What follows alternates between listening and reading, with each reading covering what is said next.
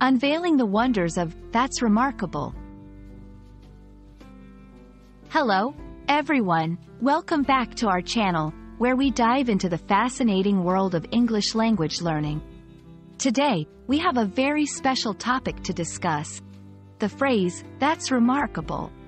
This expression is a wonderful tool in English to convey admiration or surprise, and understanding it can really enrich your conversational skills. So, let's get started and explore the depths of this interesting phrase together. The phrase, "That's remarkable," is used to express that something is worthy of attention, surprising, or exceptional in some way. The word remarkable itself comes from the verb remark, meaning to say something as a comment or mention.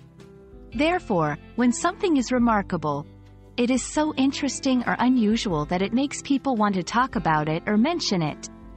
Examples: when you see an incredible piece of art, "That's remarkable. How did the artist do it?" Hearing about someone's achievement, "That's remarkable. They must have worked very hard." Not everything that is surprising or good can be described as remarkable. This term is reserved for things that truly stand out due to their uniqueness, excellence, or rarity. When to use it: achievements that are out of the ordinary, events or occurrences that are not typical or expected, facts that are astonishing or unexpected. When not to use it: for everyday occurrences or things that are common, when something is only slightly interesting or mildly surprising. Incorporating "That's remarkable" into your vocabulary can make your English sound more fluent and expressive.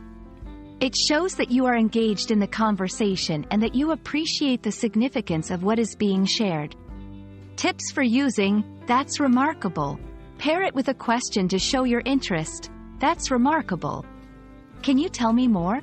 Use it to offer praise. "That's remarkable. Your dedication is truly inspiring."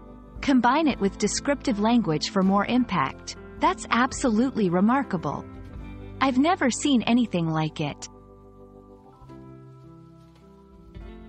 We hope this exploration of the phrase, "That's remarkable," has been enlightening and that you can now use it confidently in your conversations.